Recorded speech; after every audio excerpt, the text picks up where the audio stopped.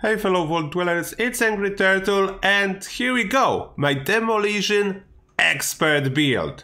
All type of explosives that you can use, it's optimized for those, and we'll go step by step what I choose and why.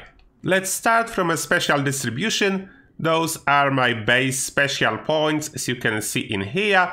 On top of that, I have 2 legendary perk cards boosting special points, although, to be absolutely honest, this build is quite light on required legendary perks. I will show you exactly what you can skip if your level is lower than mine. Then let's jump in. Those are my legendary perks, and maybe I will start from the most important. Electric Absorption, that's the first I would recommend to max out for this build.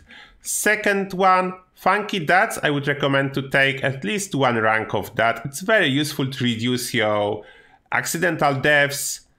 And after that, you're pretty much free to go. Whatever you need at the moment. I have Legendary Intelligence, Legendary Endurance to boost my special.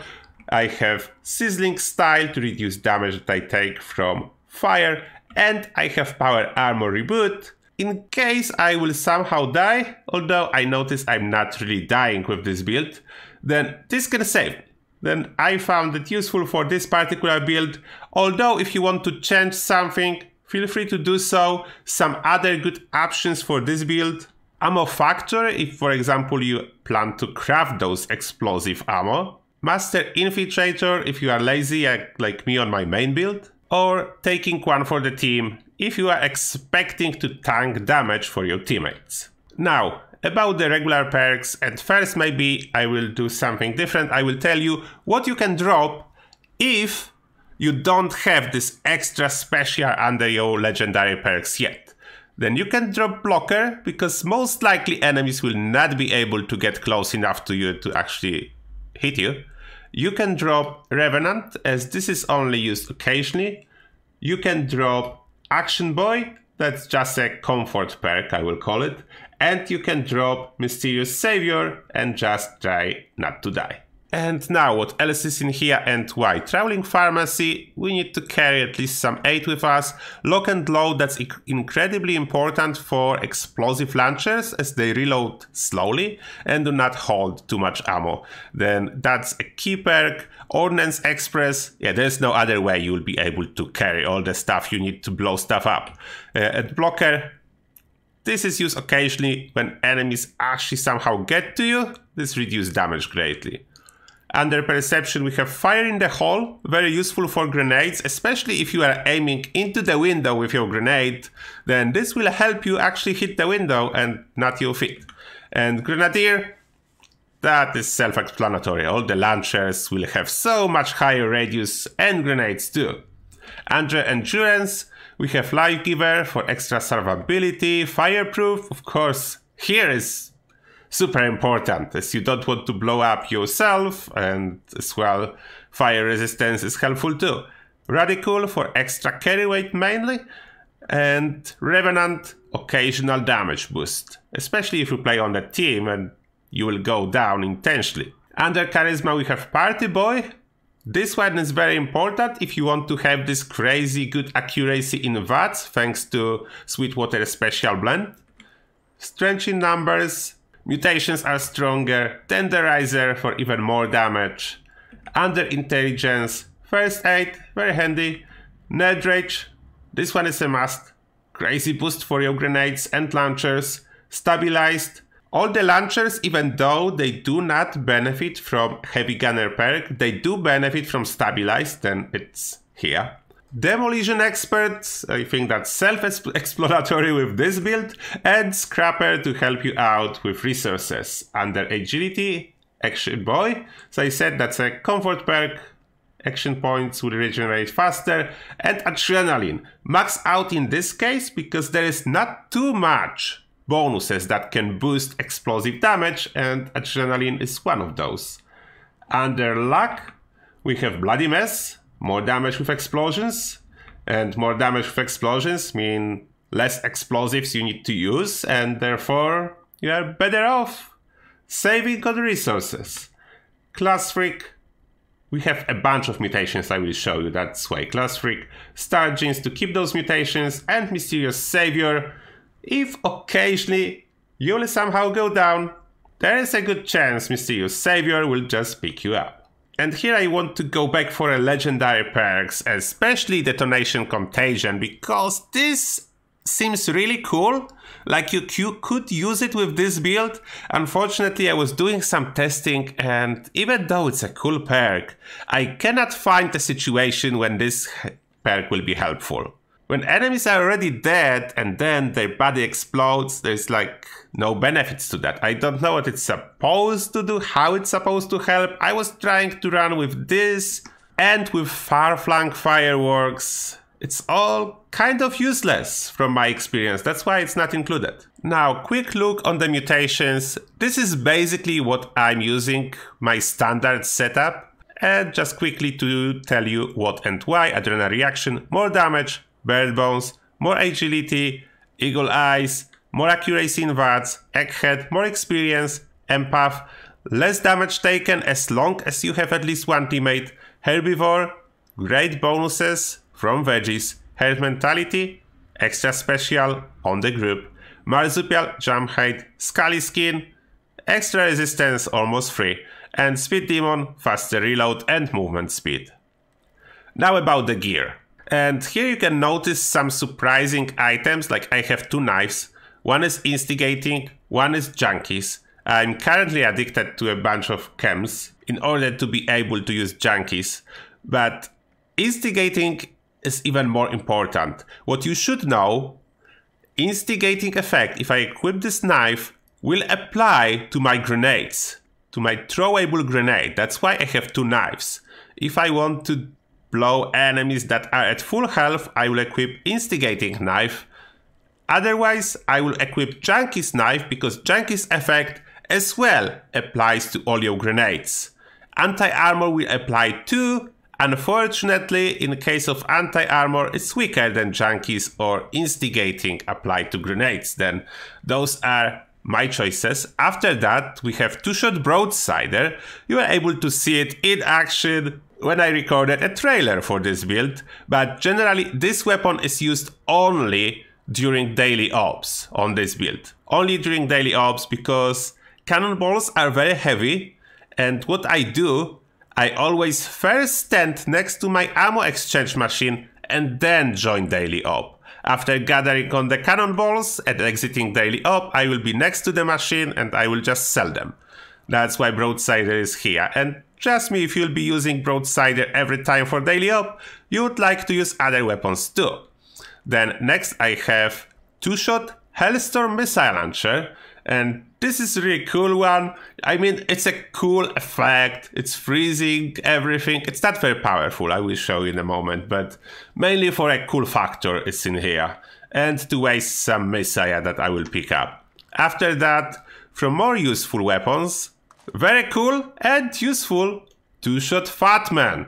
It can basically carpet bomb quite a huge area and kill everything in there. That's why it's so cool. I have it with Murph, although the classic one is really cool too.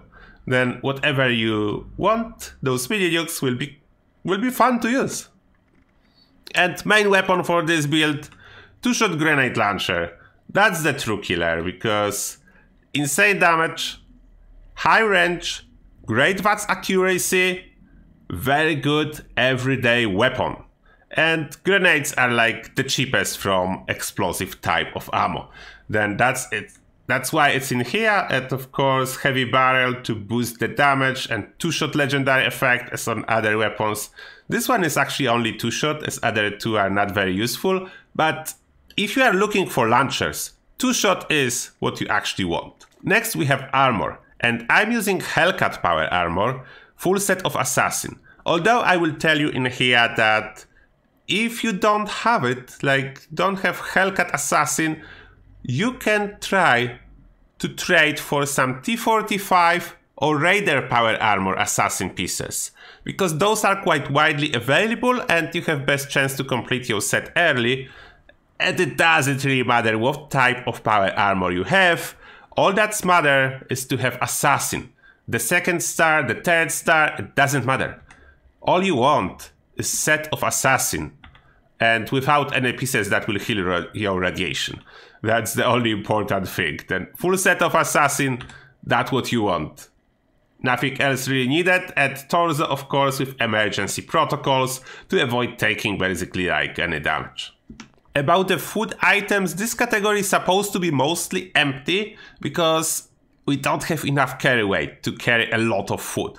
Therefore I recommend just freshly and easily prepared at your camp corn soup, mute fruit juice, potato juice, and sweet water special blend for that's accuracy.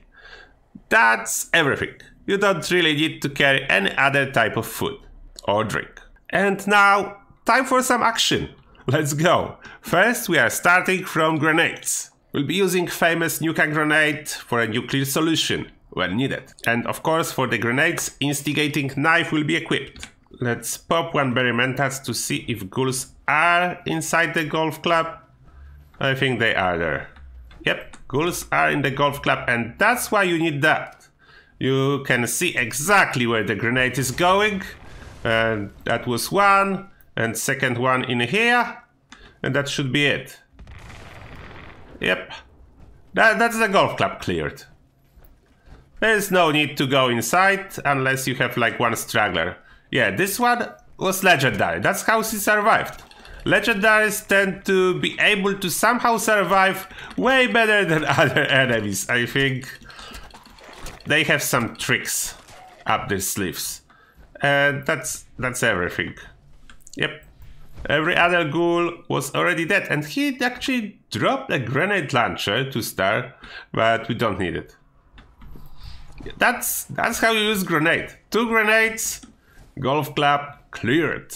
Okay, what else we have on the list? Let's try this fat man on some super mutants. Okay, we have some super mutants spawn low level. Sometimes it happens, they spawn at level 50. But look at this bombardment. You will not see anything. Then you can look around after dropping bombs to see what survived. Okay. Cannot see a thing. They still survived.